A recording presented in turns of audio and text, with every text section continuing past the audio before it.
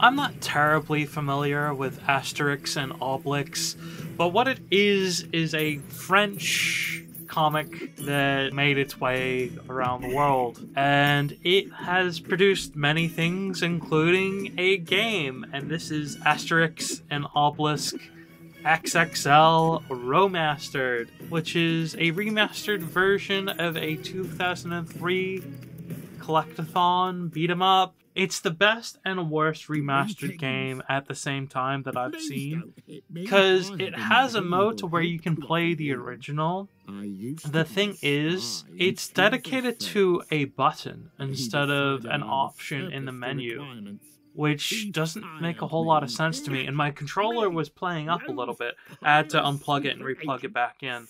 That's not the game's fault, but it kept on popping in and out of the retro mode, and then I do it intentionally later on to get a comparison between the original and the remastered version. So Asterix and Obelix definitely has a lot of tropes of early 2000s collectathon platformers. It's got arbitrary tutorials that you can't skip.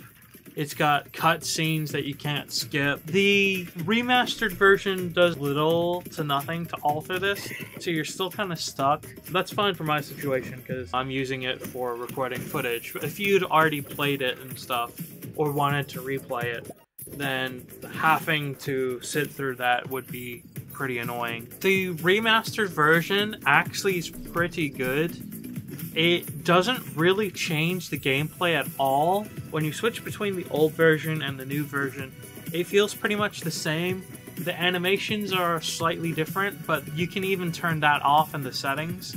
And it actually has quite a bit of settings that you can do to make the remastered version closer to the original while just maintaining the graphic enhancements, which is honestly pretty cool. I don't think I've ever come up with a remastered version of a game that's like, here's the original. If you want to play the original, go ahead.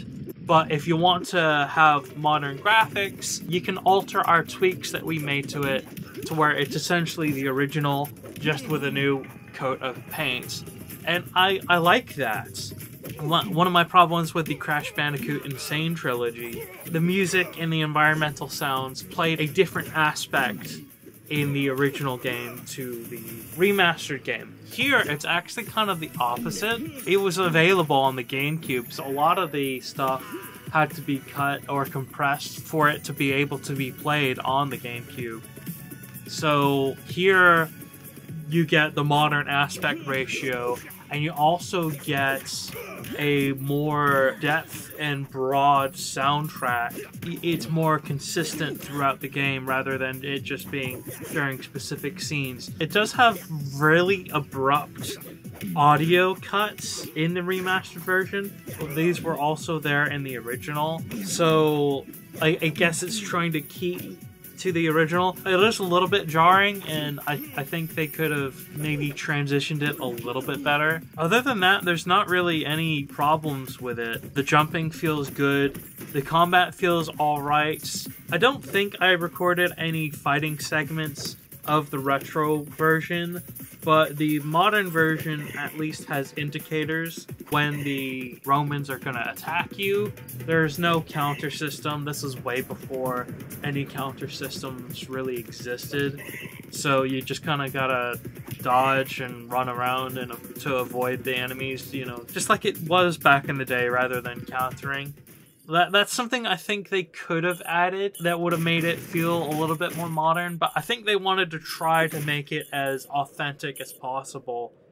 And that's what the settings are for, to where you can make it feel like the original, and they didn't want to change it all that much. It feels like a more authentic tribute to the original than other remasters. And it doesn't feel just like a slap of paint like the Ratchet and Clank HD games on the PlayStation 3. I like it because it makes me feel like they put in effort. And I think the game might be on sale on GOG right now, so maybe check that out, and if not, I'm sorry. But yeah, honestly, from what I've played, if you want that style, of early 2000s collectathon action platformer, then consider it. Even if you don't really know who Asterix and Obelix is, like, I don't really know who they are. Like, I read a few of the comics when I was a kid, but not anything to know who or what they are. But I think it's a pretty decent little game. Let me know what you think down in the comments below, and consider liking and subscribing if you enjoyed this video. If you didn't, let me know. Maybe consider another video. Hopefully it'll be more up to your tastes. Either way, I'll see you there. Bye.